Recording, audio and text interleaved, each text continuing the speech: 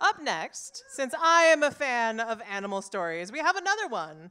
Rebecca Pelassini will join us on stage and talk about the darkness of the Greenland shark, or who needs eyes anyway?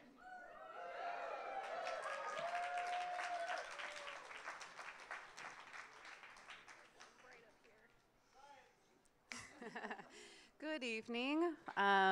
It's an honor to be back up here after quite a while of being away. Thank you guys for giving me an opportunity to share something kind of weird. In contrast to our previous talk, this is going to be a little bit dark, a little bit cold. When I ask you to picture the oldest, ugliest sea monster that you can think of, what comes to mind?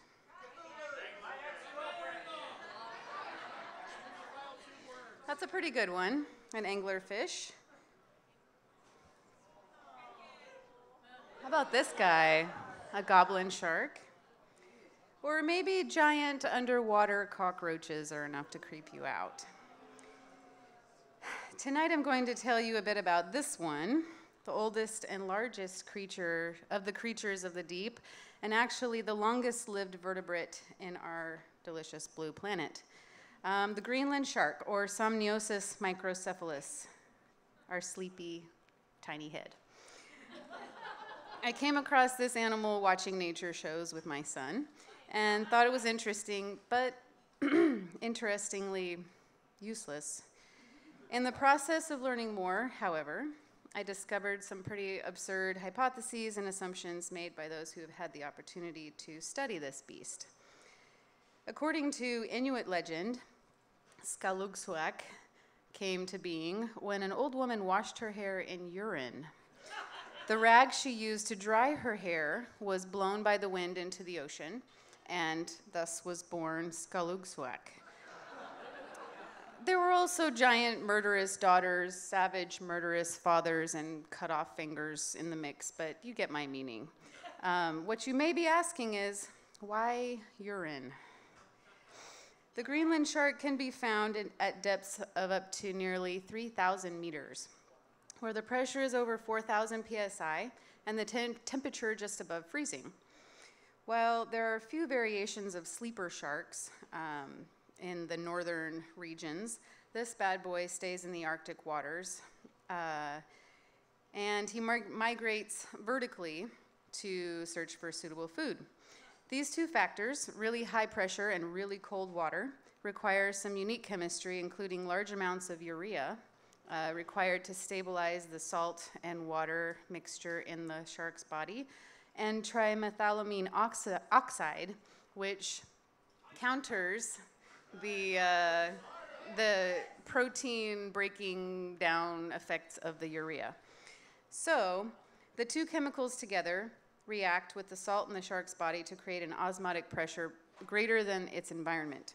This just means that they don't have to move quickly to continuously process salt and water across the gills like many other fish. This combination also acts as a natural antifreeze by stabilizing tissues against the formation of ice crystals, which, you know, breaks down cell walls and causes death. Science!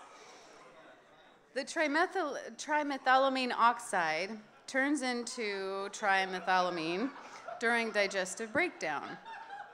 And if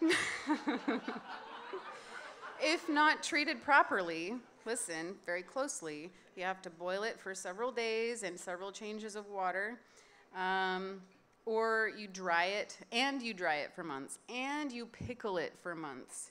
If you don't do all that stuff, a diner could experience not only a horrible, horrible taste and smell, but nausea, vomiting, coma, death, or the effects of being really, really, really drunk.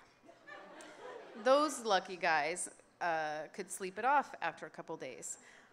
From this shark drunk state, the term came to being around World War I in the early 1900s, when the shark was actually hunted for its oily liver. One source said that the chemicals found in the oil of the liver actually used in the production of nitroglycerin. In addition to being one foul-tasting fish, the Greenland shark holds another extreme characteristic, one of the lowest tail beat counts in the ocean. So this guy travels an average of, or girl, an average of 1 mile per hour, with top speeds of blistering 1.5 miles an hour. These denticles on the skin decrease drag. They will also rip a hole in your wetsuit. And as you can see, undersized fins and asymmetrical tail provide just enough maneuverability to snag a live fish or seal or what else is found in their stomach. This leads to the corkscrew controversy, one of the more absurd theories I found about this shark. Because of the pointed top teeth and the more rounded bottom teeth and observed feeding habits of biting in and using kind of a corkscrew or turning motion with the head, scientists have hypothesized that since they've found actual fresh seals in the stomachs of these sharks, that somehow they swim up really slow on a sleeping seal and they grab it and they use it to, and they corkscrew kind of like a crocodile and tear it up to eat it. However, these are the specimens you can see that are used in this argument. The other side of the argument is maybe they ran into a propeller of a vessel. And so that is still very much up for debate. But scientists are still wondering why they have found reindeer, horses, polar bears in the bellies of these sharks. I mentioned before that the Greenland shark holds the title of longest lived vertebrate on Earth. The oldest specimen found to date was born during the reign of James I, was a youngster when René Descartes set out his rules of thought and London was on fire. Saw out her adolescent years as George II ascended the throne and reached adulthood around the time the American Revolution kicked off. This shark lived through 2 world wars and is estimated to have reached nearly 400 years old.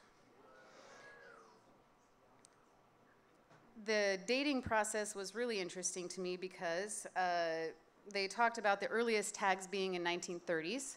Several decades later, they found that these sharks grow about 1 centimeter per year, and they have found specimens 5, 6, 7, sometimes 8 meters long. Can you imagine? It has been found that female sharks reach sexual maturity at 5 meters, which equals about 150 years. I'm going to let that set for just a second. Nowadays, scientists are able to pierce their eyeballs, peel back the layers of proteins, and radiocarbon date the proteins on the core of their eyeball.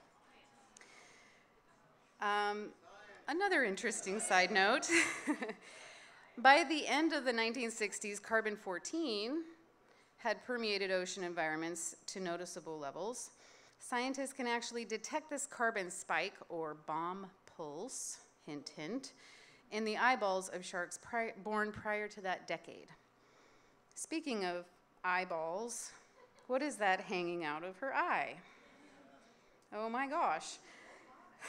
Feed our shark's sidekick, the copepod Omatacoida elongata. This little 5-centimeter parasite attaches itself to the shark's skin and crawls laboriously up to the shark's eyeball and implants itself in the cornea. Wonderful. Of even premature sharks. The females attach with a bulbous anchor and hang out for life. Interestingly, I mentioned there are a few different kinds of sleeper sharks. Greenland sharks have also been found as far south as the St. Lawrence estuary. Those sharks did not have these parasites. Only the ones up in the Arctic in the super cold water had these parasites. Some scientists hypothesize that the parasite itself uses bioluminescence in the deep to attract prey to the shark's face, but the only feeding habits of this shark have been restricted to seeing it prey on carrion, on like dead whales on the bottom of the ocean, stuff like that. As you might imagine, this catastrophically damages the eye, rendering the deep water shark nearly or completely blind. It's actually okay. because that's what the shark sees on a daily basis.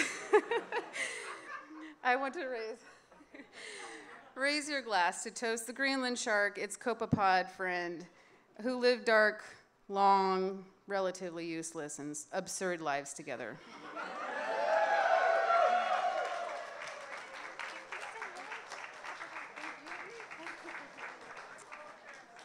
It's a shark, do do do do do do, a blind shark, do do do do do.